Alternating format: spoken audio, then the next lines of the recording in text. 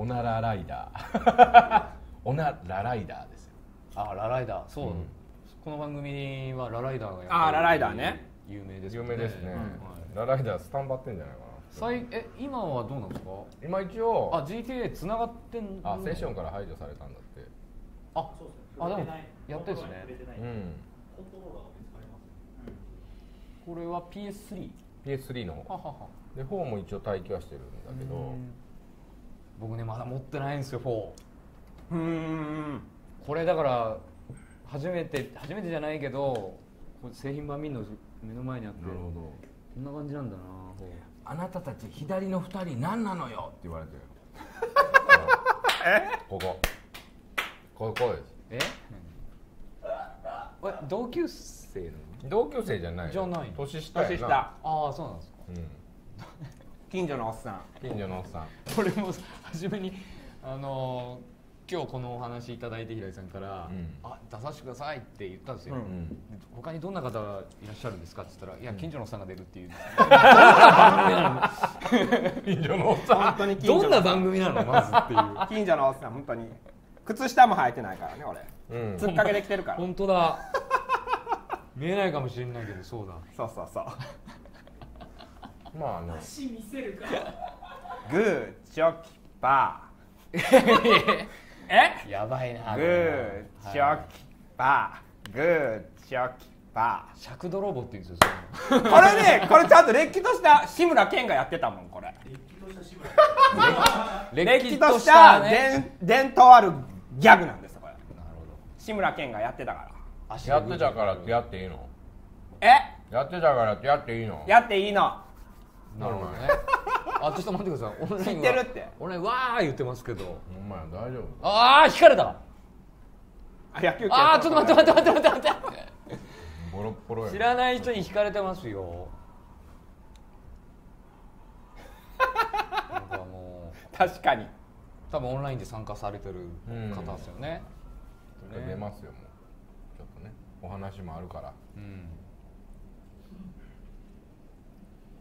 しょうまくんとポカリス、何でもええやん。もうハートつけたら何でもええやん。もうちょっとなんかしてほしいこと言うてや。じゃあ質問して。質問。何でも。でもあれですよ、ゲームの話ですもんね。いや、何でもいい。いやゲームの話。何でもいい。レッドブルをいただきます。どうぞ。おなして。いただきます。どうぞ。なるほど。初エロゲは何ですか？初エロゲ。エロゲどう？同じ世代だからトゥーハートとか。あれってそうなの？あれそうです。そうか。嘘。あれ入るの？あれ入るんですか？あれハード版とソフト版があるんだな。そうなんだ。僕はプレイステーション版はプレイしたけど、あれはじゃあソフトなのかな？ソフト版。何 PC 版とかがあるんだ。それは知らない。だからナイスじゃん。今のところね、データ的には5人に1人はやったことがないと、エロゲーを。そういうなんかアンケートがあるんですか？綺麗なしょうまくん言われてるから。おい、俺もお前ちょっと天使たちの午後やっただけやんけ、ジャストシステム。そんな会話してたの？じゃあガイナックスもエロゲー出してたんよ。ガイナックスが？いや、もっと前。藤田さん詳しすぎじゃないですか。これ嬉しいな。そう、電脳学園調べてくれる。なるほど。しこっちゃダメだやったっけ？しこっちゃダメやよ。しこっちゃダメだとか、そんなやつ。それ違う。出しちゃダメだ。ね、どんなタイトルやろ？違う。うわ、これいいな。夜中の感じいいな、これ。ええやろ。夜中の感じ面白いね、これ。 AT の T じゃなくて F みたいな。AF シール。閉まる？それはこの夜中の感じ面白いな。深夜テンション、確かに。なるほどね。だってオールナイトニッポンと変わんないもんね。時間帯的にね。そうね。夜中じゃなくてもこんな会話してるよ、言われてる。それはダメだね。それは改めてください。それはコンプティークありましたね。差が出ないですからね。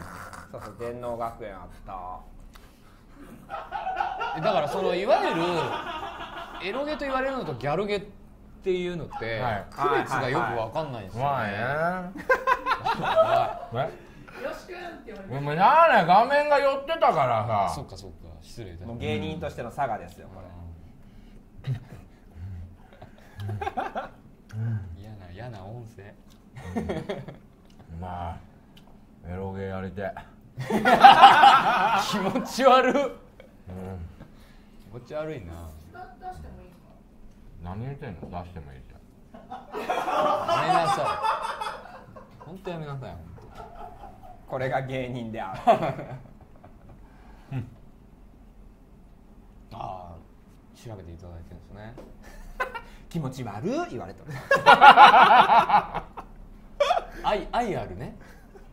愛のある感じが。しょうまくんはゲーム何やってるのって。今ですか？うん。今ね Xbox One も PS4 も買ってないので、次世代ハードでの新作っていうのはちょっとストップしてる状態なんですけど。 PS3？PS3 とか Xbox360 だったら Saints Row 4で止まっちゃってる状態ですね。まあ、いわゆる箱には GTA、まあ、GTA とかオープンワールド系のもうちょっと自由度の利くアメリカギャグセンスコメディバイオレンスゲームみたいな感じなんですけど、お墓に持っていくとしたら何のゲーム持っていく？お墓？お墓？2回言うたよ。結構難しいですね。誰のお墓にもよるで。自分のお墓ですよ。自分ですか？まあおばあちゃんとかじゃなくて。おばあちゃんじゃない。おばあちゃんにゲームあげてどうするんそれ。全然何にもなかった。お墓？お墓に持っていくとしたら何？もう完とき全なるめも幻想水湖伝。メタルギアソリッド。おもうしかないな。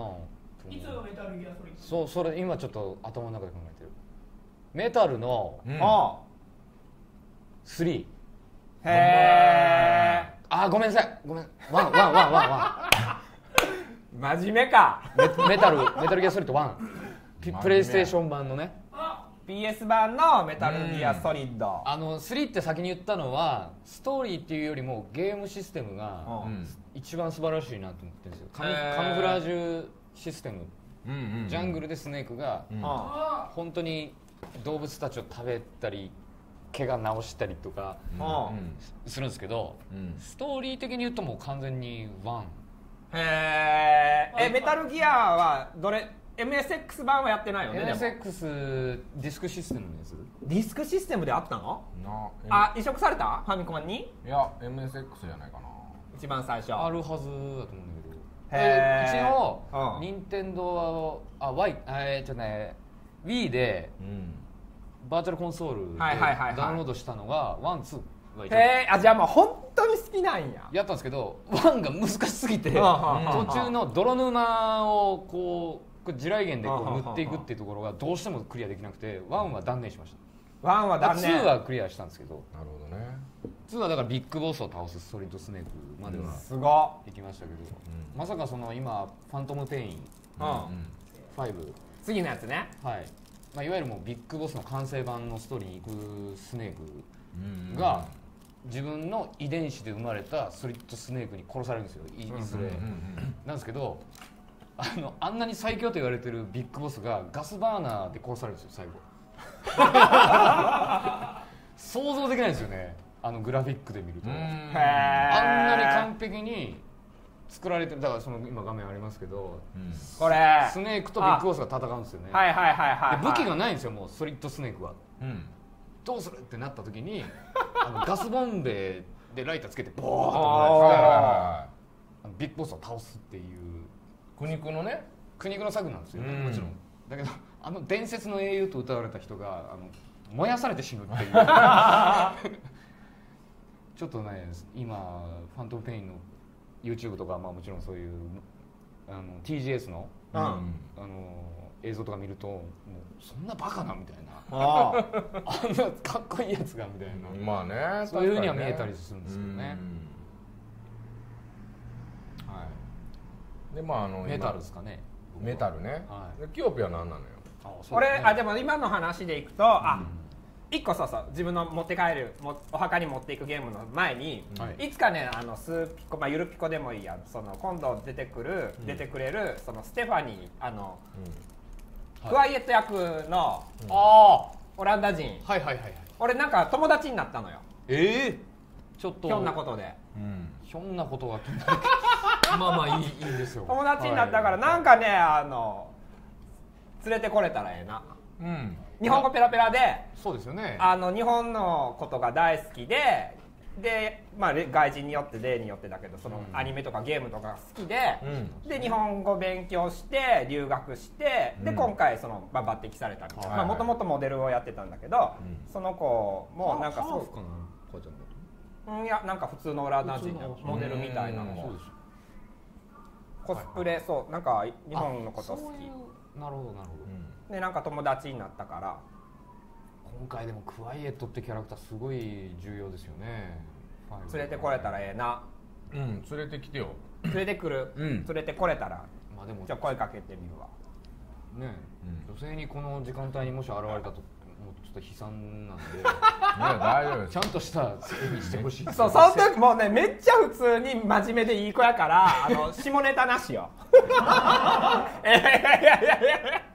俺が怒られるから。オランダにスーピコ、何初対面やけど。初対面で注意して。そうもうなしでそういうのなしで。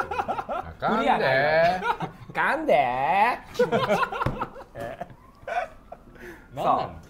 俺がでもねお墓に持っていくとしたら、なんやろね、多分そのなんかウィザードリーやと思うのよ。ウィザードリー。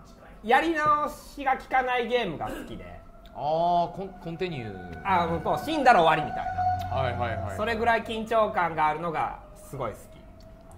でゾンビ U も最近あったんです。その一回死んだらここでもなしよっていうか、もう一回最初からやってねみたいなのがあって、チェックポイントがないセーブポイントもなくって、そこで死んだらもうそこから先全部見れませんみたいな。なるほどね。っていうのがあって、やっぱそういうのが本当に久しぶりに汗かいたんですよ。もう集中して本当に没入したっていうか、これまでに投資してきた時間がもう全部パーになるじゃないですか。そうですよね。時間なかったことに、デジタル上やけど、その緊張感がやっぱ忘れられないというか、刺激、ゲームとしての刺激が自分にとってはあった。昔のゲームって特にそうじゃなかった。昔のゲームとか3機ぐらいしかなくて、死んだら7面ぐらいまで行ったのに1面に戻されるみたいな。昔セーブポイントもなかったりするし、あとパスワード間違えたりとかもねあったし、そういう時代もあったから、ああいうのがいい。面白い。平井さんなんかあるんですか？たくさんゲームやってらっしゃる。むしゃむしゃ食い寄るけども、本当に食ってるハッピーターンを食ってる時に聞くと。平井のターン何？平井さん。ハッピーターン。平井が持っていくものハッピーターン。このね粉がねやばいって知ってます？ゴッドパウダーと言われている。知ってるよ。お前バカにすんなよ。平井さんにとってのこのパウダー何ですかと。パウダーにしちゃったの？何をお墓に振りかけますかと。何をお墓に振りかけると俺死んで持ってるからようわからんことになってるやん。持って帰るなら何？持って帰るって何だ。向こうから来たんちゃうで俺。もともとこっちにおるからな。そう。帰国子女みたいな扱いやめてくれや。はよ。何な。持ってゲームやろ。いくならそれは難しい話やで。いやもう一個缶オケ用意していい？そんなに入らん。何個か入るやん。1個しかないから。ここに1個？1個だけ。こうやんか。こうなってるやん。いやちょっと待ってよ。ここに入るって。漫画ありますから。